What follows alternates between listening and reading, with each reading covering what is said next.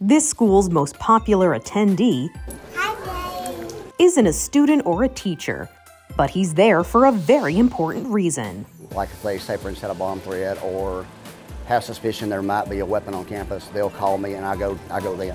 Blaze and his handler, Officer Dusty Burton, have a special assignment at schools in Tennessee.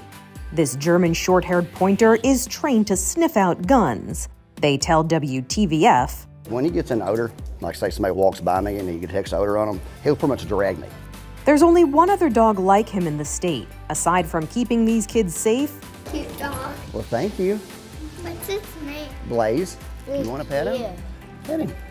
Blaze is also a friendly companion, He can make you feel better if you're sad. protecting kids for nothing more than belly rubs and treats. For Inside Edition Digital, I'm Mara Montalbano.